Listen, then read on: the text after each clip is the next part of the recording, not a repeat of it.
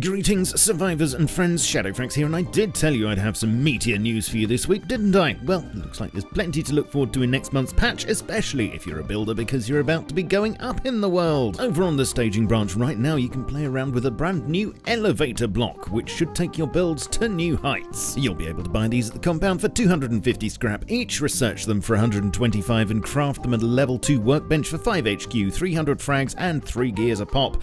They also have 600 HP. Here's how they work. Each block takes up 1 foundation's worth of space and can be placed on both foundations and floors. You can stack them on top of each other, and doing so creates a lift shaft up to a total of 6 high per elevator, although you can always create additional shafts further up in your base if you want. They don't require any blocks to be built around them for support, but you can encase them in walls and add doors for extra protection and security, and they can be picked up with a hammer and building proof. They need power to work, of course, and you'll be supplying that to the engine, which can be found at the top of each shaft. They use 1 power whilst on standby, although you do get a free light with that, and they'll pull 10 power when in use. However, as with everything, including crafting costs, etc., this is all subject to change, so don't get too hung up about it. To use an elevator, simply press the up and down buttons to go up and down, surprise, or hold E on them to open the pie menu, where you can choose to go all the way in either direction. You can also hook up a call button to this socket on each block to call the elevator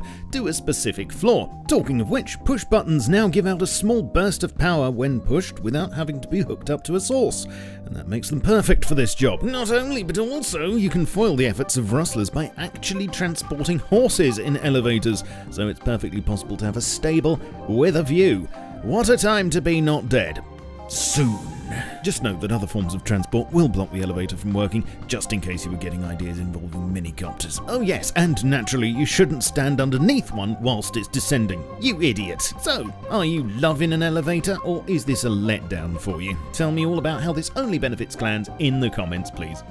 Also, I wonder how long it'll be until you lot start asking for a triangle elevator block. In other news, you'll soon be experiencing some changes to terrain when the forced wipe happens on October the 1st, the most obvious thing being new trails, which are basically a third type of road that will be generated after the ring and side ones. Trails will hook up all the small monuments to the network, as well as larger ones, and make them all easier to find, because looking at maps is tough, innit? Plus, I guess it means a bit less grass needs to be rendered, which is good. Also worth mentioning is that junk piles seem to spawn along them, creating more looting opportunities, unless that changes, and they also have a no-build area of about 1 block on either side of them, which is also good because there are far too many places to build currently. Along with this, better monument spawning and road connections in general are being worked on, so hopefully this will all translate into a more believable and grittily realistic world come October. Sticking to the subject of maps, you'll recall that I mentioned a while back that there was a plan to shelve poor old Happis Island, which I know a lot of you were losing so much sleep over.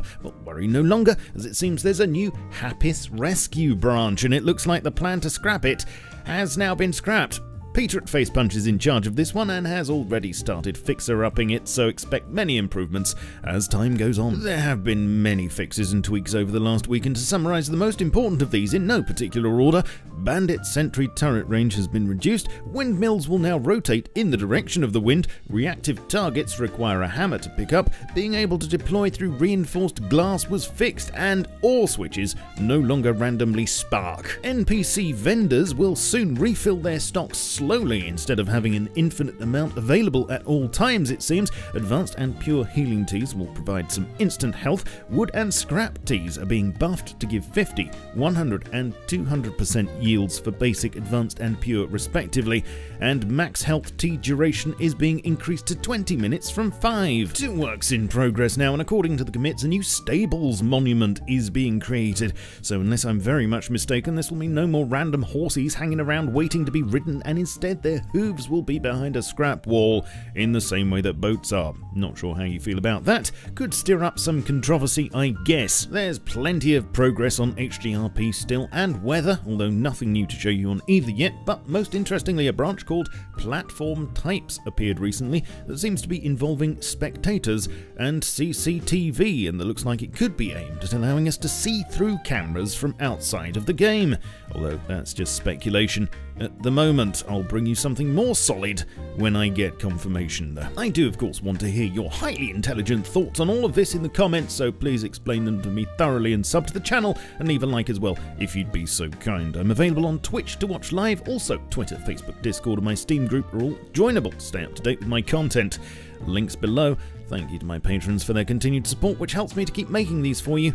I shall catch you all soon, but in the meantime, keep calm and stay rusty. Cheerio.